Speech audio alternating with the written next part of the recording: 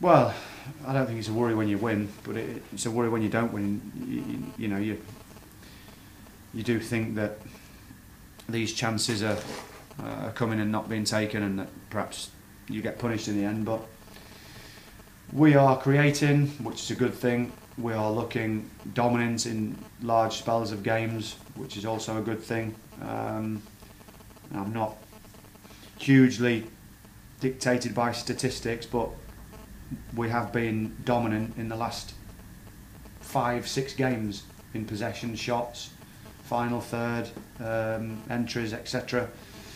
But you've got to turn it into wins, haven't you? And 2 out of the last 3 is the way I look at it, wins. So I think we've got to take the positives from that, and if we can win Saturday, it's 9 points from 12, which then suddenly gives us a glimmer.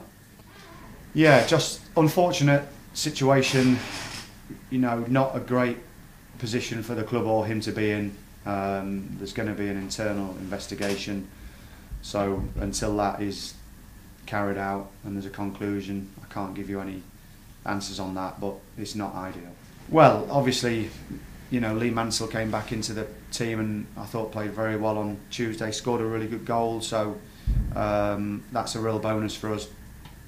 And dependent on the result of the internal inquiry, that'll give us an indication of what we should do. Oh, it's really good. Yeah, really good.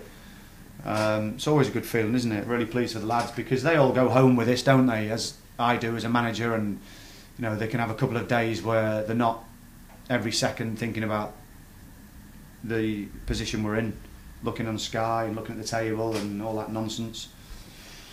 So yeah, you get a bit of respite for 3 or 4 days, and then back to it on Saturday. It has to be.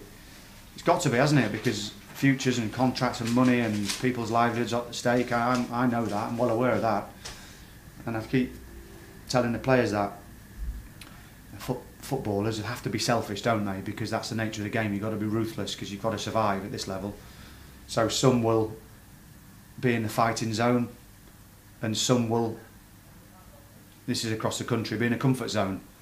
We've just got to try and get everyone in the fighting zone, haven't we? Do you reckon you can do that with all your players with 9 games left? Yeah, I think we can.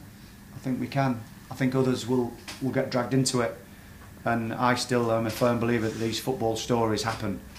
And we've put ourselves in a good position. If we can win on Saturday, then over the period of the remaining games, I think we've always got a chance to get out.